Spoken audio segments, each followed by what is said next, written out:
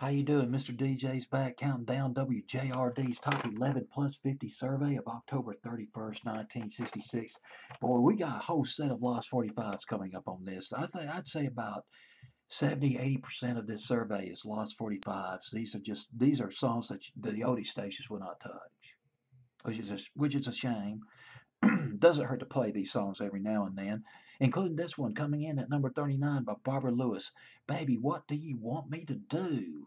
Lost 45. Indeed.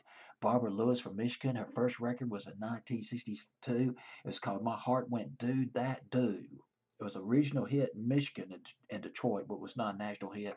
But that changed dramatically when she came out with Hello Stranger. That song made extensive use of the Hammond organ, featured prominently in that record. And that went to number 3 on Billboard's Hot 100.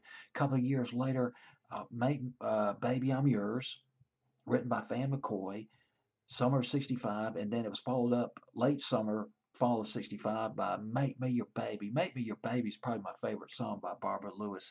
Both of those songs went to number 11, both of them produced by Burt Burns, a legendary producer. Burt Burns, who recorded Brown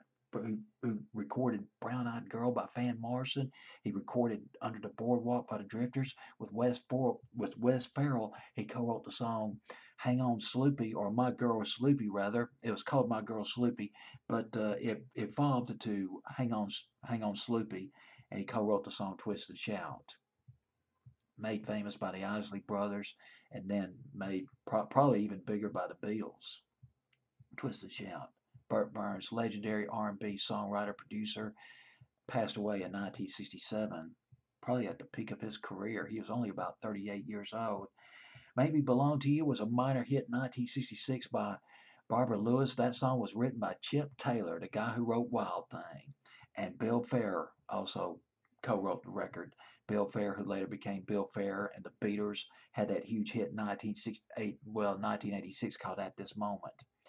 But don't know anything really about this particular record, who wrote it, Baby What Do You Want Me to Do, except that it went to number 74 on Billboard's Hot 100, but doing a lot better on WJRD's survey of October 31st, 1966. It's coming in at number 39.